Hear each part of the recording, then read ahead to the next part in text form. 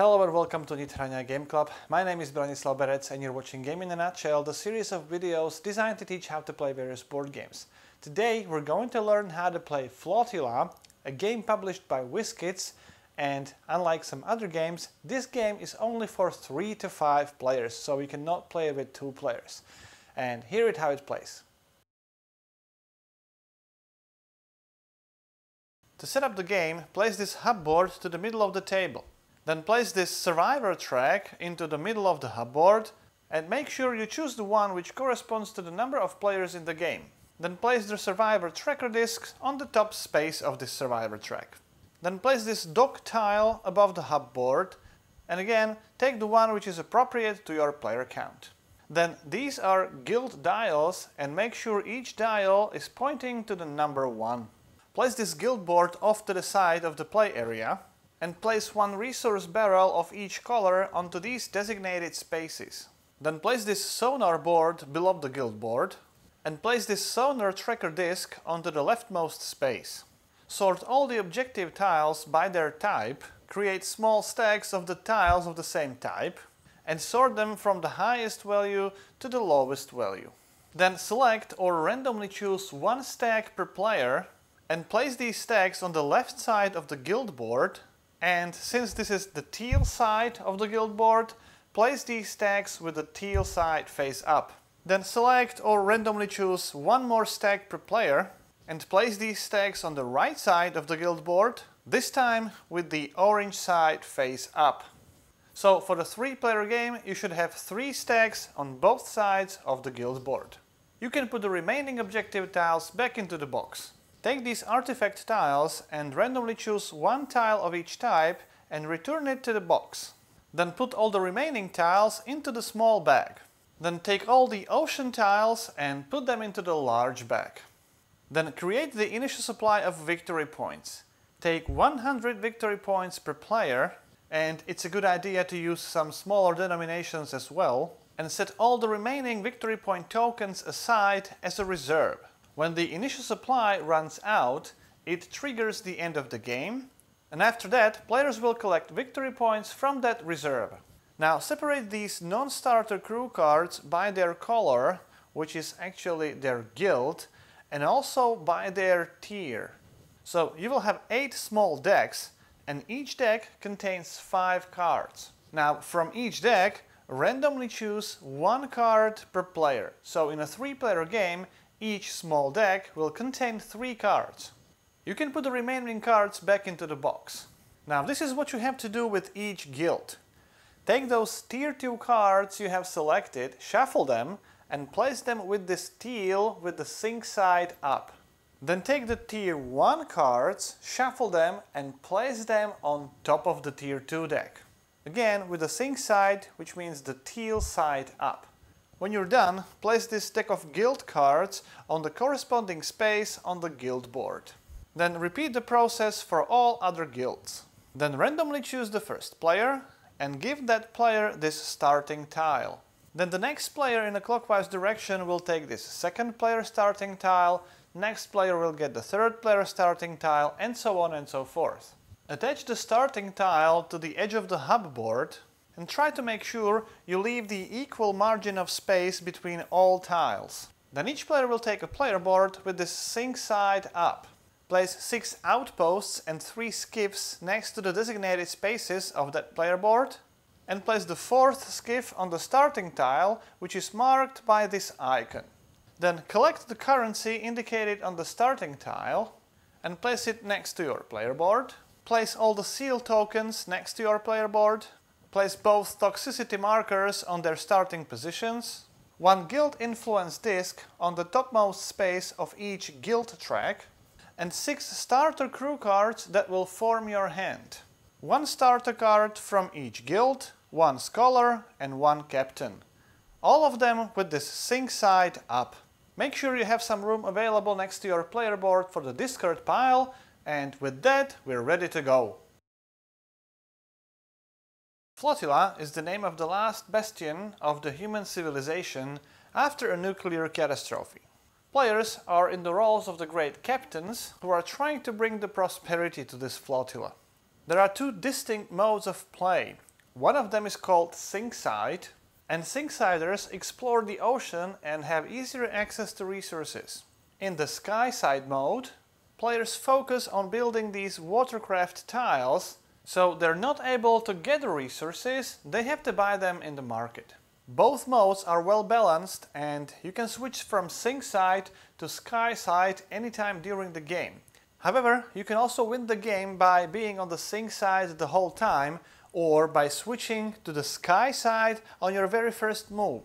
The object of the game is to collect victory points, and you do that by either building the Flotilla or by completing the objectives either on the Sinkside or also on the Skyside. In Flotilla, players take turns, starting with the first player and then going in a clockwise direction. On your turn, you will play a single card from your hand and resolve the effect of that card. When resolving effects, you first have to resolve this sale or income effect. This sale number indicates how many spaces you may move your skiff. This income icon indicates how many coins or how much currency you receive. After that, you resolve the effect of the card indicated by these icons and described by the text. All cards are double-sided. One side is this Sinkside with the teal symbol, and the other side with this orange symbol is the Skyside. All players start on the Sinkside, which means they use this teal side of the cards. When you turn from Sinkside to Skyside, you will only use these orange sides of the cards and you will never be able to go back to Sinkside. In addition, there are 4 guilds in the game: Founders, Delvers, Traders and Speakers, distinguished by the color.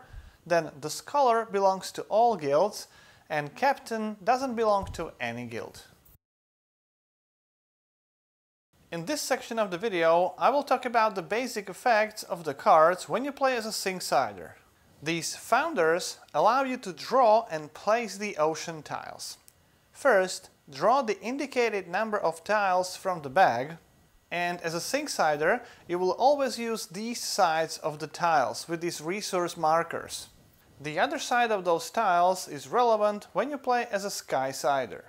Now, for each toxicity icon, and you can see 2 icons on this tile, move the toxicity marker 1 space up. You have to apply these toxicity markers from all the tiles you have drawn. I will describe this toxicity track later in the video. Now, after drawing the tiles, you can place certain number of them. When placing the tile, make sure it is adjacent to at least one of your existing tiles.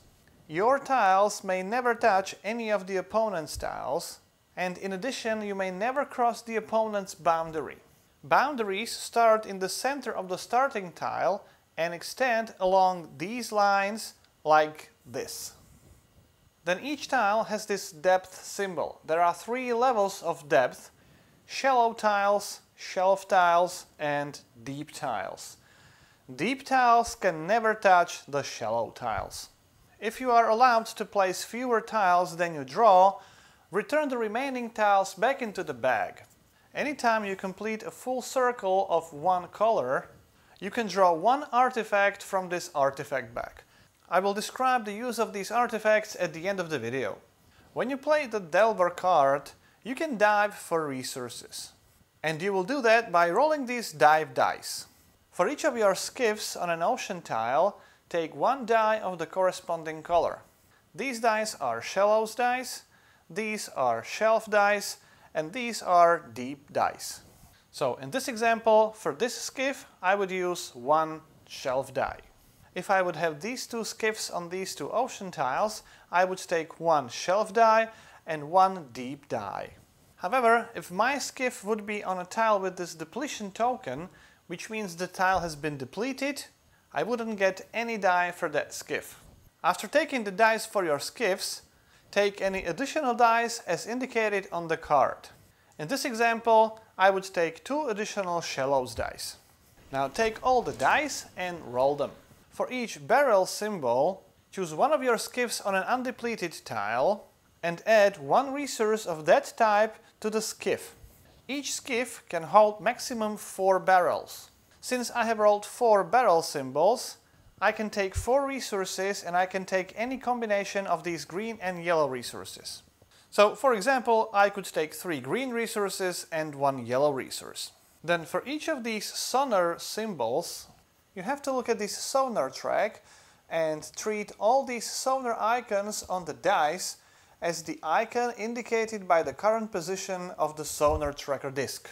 So in this example, each sonar symbol would actually mean 1 toxicity symbol. That means you would have to increase your toxicity marker on your player board. The same applies if you would roll any toxicity symbol directly. For each symbol rolled, you have to move your toxicity marker 1 space. Then, this is the depletion icon. When you roll only 1 icon, nothing happens. However, when you roll more depletion icons, ignore the first one, and for each other one, place 1 depletion token on the tile when you currently have one of your skiffs. If you would have to place more depletion tokens that you have skiffs, place those additional tokens on any other undepleted tile. Later in the game, you can no longer dive for resources at the depleted tile. And finally, if you roll any of these survivor symbols, for each of those symbols, move the survivor tracker disk 1 space clockwise. For each space you pass or land on, take the indicated rewards. Again, I will briefly talk about this survivor track at the end of the video. When you play the trader card, you can gain some money and then make certain number of transactions. There are 3 types of transactions you can take, and they are depicted in the top right corner of this guild board. The first icon indicates that you can sell or buy resources. You can only sell resources which you have in your personal reserve. Resources on your skiffs are not in your reserve yet. When you sell or buy resources, you sell or buy them for the indicated price. So in this example, both blue and red resources are sold for 4 currency. 1 resource token is a 1 transaction, so if I would decide to sell these 3 resource tokens, that would be 3 transactions. And for those 3 transactions, I would gain 15 currency.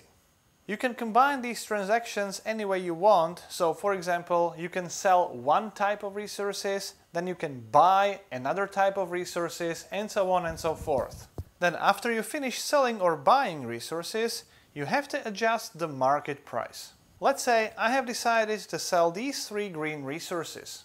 Since I'm making more resources available, I am decreasing its market value. So for each resource token, I have to move this resource tracker 1 space to the left, making that resource cheaper. These tokens are obviously going back to the general reserve. Then let's say I would decide to buy 1 yellow resource, which means I'm making that resource more scarce and thus increasing its market value. Again, for each resource token, I have to move this resource tracker 1 space to the right. In case you have to reduce the price of a certain resource and there's nowhere to go, for each resource token that would cause the resource tracker to go below the lowest space, gain 1 victory point.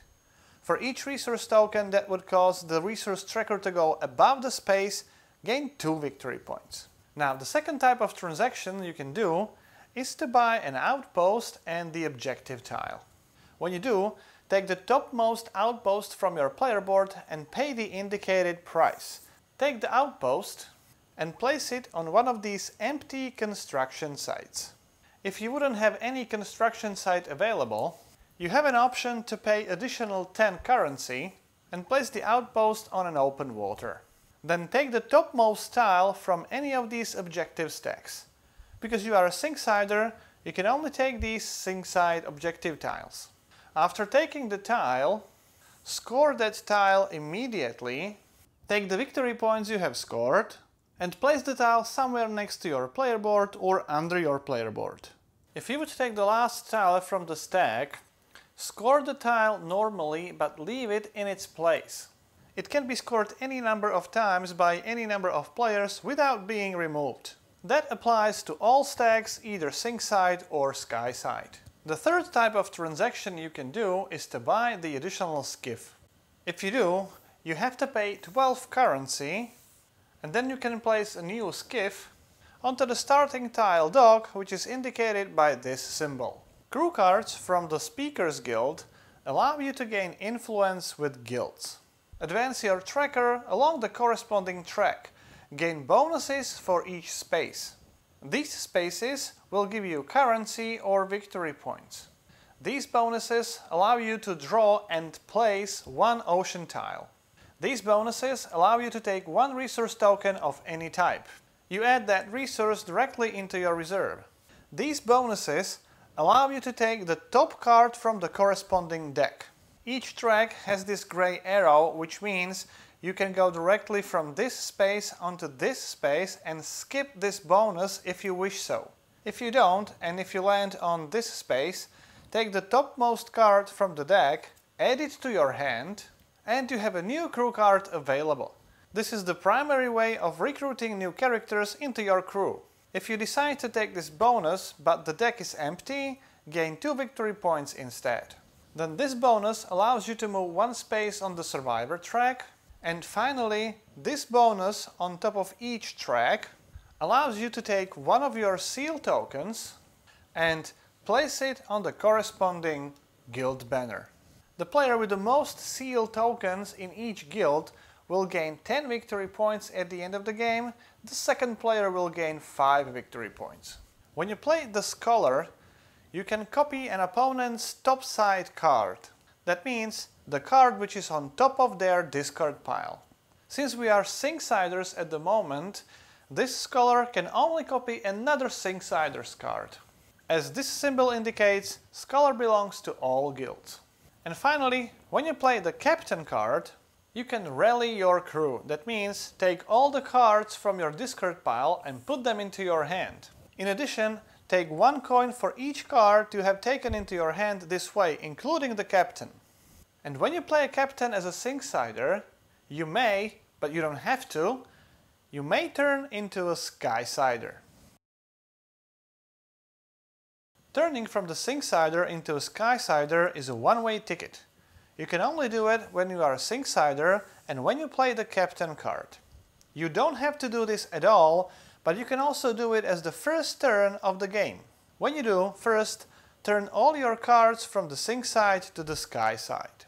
Since you have played the Captain, take all the cards into your hand. Then flip the player board, but keep the toxicity markers in their position. Now, as you can see, as a Skysider, you don't need skiffs anymore. Take all your skiffs from the ocean tiles and sell them for the price indicated on this dock tile. If you are the first to turn into a Skyside, sell them for the price from the top row. If you are the second, for the price from the second row, and so on and so forth. In this case, if you would be the first to turn into a Skyside, for 3 skiffs, you would get 3 times 16 coins. If you would have any resources on your skiffs, put them into your reserve. Then take all the non-starter ocean tiles with outposts on them and return the outposts to the box and the tiles into the bag. Then flip the starting tile to the other side, keep it in the same position, and if there was an outpost on this tile, keep it on the same place as well. Then take all the remaining ocean tiles, flip them to their sky side, and put them into your reserve. Now you can immediately build the number of these tiles based on the number indicated on the dock tile. If you would be the first one to move to the sky side, you can take 1 tile and place it next to your starting tile using the exact same rules as for placing the ocean tiles. However, this time you would score the tile, and how you build and how you score the tiles is described in the next section. Building and scoring the tiles is part of the action when you play a character from the Founders Guild. These characters will allow you to draw and then build certain number of ocean tiles. First, draw the number of tiles as indicated on the card. Even though you are a Skysider, look at the Sync side first, apply the toxicity and adjust your marker on the toxicity track, and then you can flip the tile to the Sky side. Then you can build the indicated number of tiles from your reserve. When you build, take the tile and pay the cost, which is certain number of resources of a particular color. In this case, it is 2 blue resources. Then you can take the tile and place the tile using the exact same rules as for placing the Sync side tiles. which means the tile has to be adjacent to one of your existing tiles and you may never touch the opponent's tiles or cross their boundaries. Immediately after building the tile, you would score that tile. Scoring depends on the color of the tile you have just placed and the watercraft to which you have added the tile. In this example, you would only score 1 point, which you would take from the initial supply. Now, if the game effect would allow you to build another tile, and if you would have enough resources, you can build and score another tile again. However, let's stop for a moment and let me explain how the scoring exactly works. When you build the tile, first you need to check whether you have attached that tile to any existing watercraft. Now, what is the watercraft? Watercraft is a contiguous area of these kind of wooden buildings on water which are connected to each other. How to say whether the tiles are connected to each other? Well, that's sometimes pretty difficult to say, but from what I understand, these watercraft structures always have an ending in the middle of the side of the tile, never in the corner. So looking at this tile, for example, this watercraft really has an ending in the middle of this side. So if I would rotate the tile like this, these two tiles would be connected. So after building the tile, look at the watercraft it was added to, and the watercraft can contain multiple tiles, even the tiles of the different colors. You can tell the color of the tile by looking at the resources. Now, this tile has this hexagon icon which indicates a building of that color, red building. This watercraft contains another red building, so that's 2 red buildings in one watercraft. So, because we have added the red tile, count up the number of red buildings in the same watercraft. That's 2 at the moment. Then add the number from the guild dial of the same color. So it's 1 plus 2 buildings, that's 3, and that's the first number we need. The second number we need is the number of contiguously connected tiles of the same color as the tiles we have just built. And again, that's 3 as well, these 3 tiles. This tile is not connected to these red tiles, as you can see over here. Now, we will multiply the first number by the second number, and 3 times 3 is 9 points we would get for building this tile. Now let's take another example. If I would build the tile like this, I have this watercraft in which I have 2 red buildings, plus 1 on the red dial, that's 3, which is my first number. The second number is the number of contiguous tiles of the same color, and in this case it's only 1. Only 1 red contiguous tile. So I would score 3 points. However, if I would place the tile like this, my first number would be 1 from the dial and 1 from the red building, which is 2, and I would have 2 contiguous red tiles together, so 2 times 2 is 4 points. One last important note, the first number, which is the sum of the buildings of the same color, and the guild dial number can never be greater than 4. So even though the dial shows 3 and I have 2 red buildings together, that would be 5 in total, but the maximum can be only 4.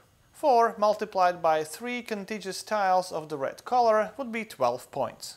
When you build the tile and you create the full circle of these 3 sonar symbols, you can advance this sonar tracker disc and immediately score the indicated number of victory points. When you play the Delver card, you will not dive for resources, but this time you will delve technologies from recovered salvage. You will roll a certain number of these orange research dice, and potentially you might be able to manipulate some of those dice. Then after rolling and manipulating the dice, for each number gain that much currency, which could be 4 or 6 on some of the dice. Then for 3 symbols of the same color, like these 3 yellow symbols, immediately take the bonuses from all these artifact tiles which are next to the guild of the same color. In this case, you can gain 2 influence with the same guild. Each guild can have maximum 3 artifact tiles. These tiles would belong to the blue guild. This purple symbol is a wild symbol and you can treat it as the symbol of any other color. Then if you roll 3 gears, you have a technological breakthrough and you can increase any guild dial by 1. Skyside traders worked in the exact same way as Sinkside traders.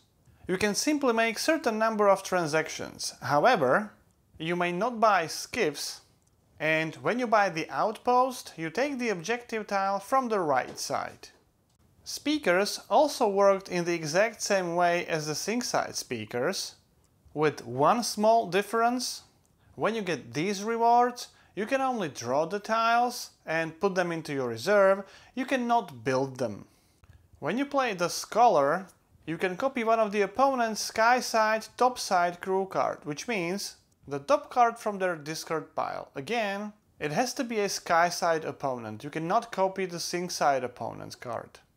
And when you play the Captain, you rally your crew and you get 2 coins for each card you have collected, including the Captain card. When the initial victory point supply runs out, finish the current round and then take one more final round, so that each player has the equal number of turns. If you would gain any more victory points, take them from this additional reserve. Then score victory points for each guild. The player with the most seal tokens gets 10 victory points. The player with the second most seals earns 5 victory points. In case of a tie, the least toxicity breaks the tie. In case the toxicity is the same as well, both players would score 10 victory points, the third player would get nothing. If there is a tie for the second place, both players would score 5 points. If players have no seals on the guild banner, they would not score any points for that guild. Then players would gain or lose victory points based on their marker on the toxicity track. Then they get 1 victory point for every 5 coins in their personal reserve and 1 point for every 2 resources.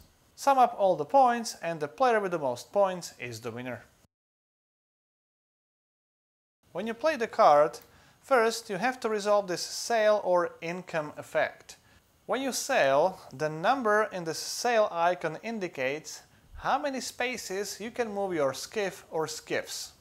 For 1 point, you can move one of your skiffs to an adjacent tile.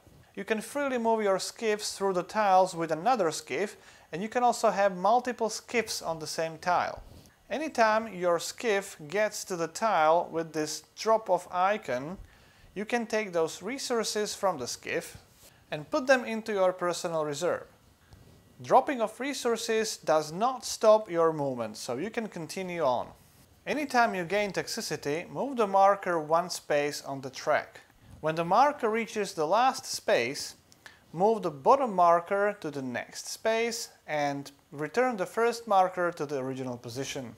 This penalty scoring marker indicates how many points you will lose or potentially gain at the end of the game, and the toxicity also breaks the ties for guild seal majorities. Anytime you get a reward with this icon, you rescue a survivor. Advance the tracker 1 space forward and immediately take the benefit. These bonuses will give you victory points. Over here you can draw the top card from any guild deck, and when you get to the topmost space, the first icon indicates that you can take an artifact from the artifact bag. The second one indicates that you can increase 1 dial of your choice by 1, and then you have to take 2 toxicity. When you place an ocean tile and you complete a circle, full circle of the same color, you can draw an artifact. Draw the random tile from the bag and immediately gain the benefit depicted. Then flip the tile to the other side and insert it into the appropriate slot on the hub board. Each guild can have maximum 3 artifacts of the appropriate type. If there are no artifacts in the bag, gain 4 victory points instead. The position of the tracker disc on the sonar track determines the value of this sonar icon on the dive dice. We have already talked about all these symbols on the track except for this one. If the tracker would be in this position and you would roll the sonar symbol, in addition to moving the disc on the survivor track, you can take one more die of the same color as the die on which you have rolled this sonar symbol and add the symbol from the die to your die results. Then if any sky side player completes a full circle of these sonar symbols, that player can advance this tracker one space forward and gain immediately the number of victory points depicted on that tile. If you would ever need to move the disc further, instead gain 5 victory points. So that's how you play Flotilla. If you have any questions or comments, please put them into the comment sections below. I'll be more than happy to answer your questions. If you like the show, please subscribe. My name is Branislav Berec. You've been watching Game in a Nutshell and hope to see you next time.